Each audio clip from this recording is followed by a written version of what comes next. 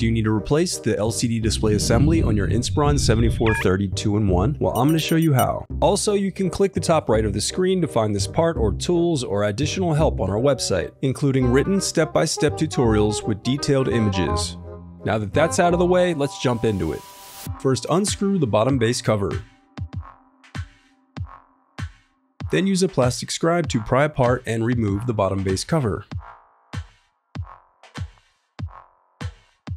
To prevent static discharge, I recommend disconnecting your battery before moving any further. I also recommend sorting out your screws as you take apart your laptop. It'll make it that much easier during reassembly.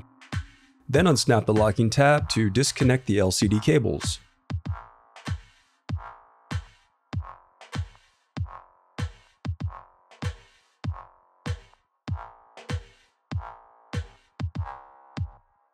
Then unscrew and lift up the left LCD hinge.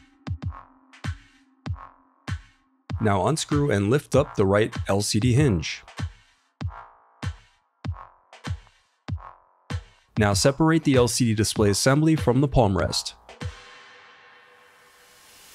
The reassembly of your laptop is as simple as following your steps in reverse.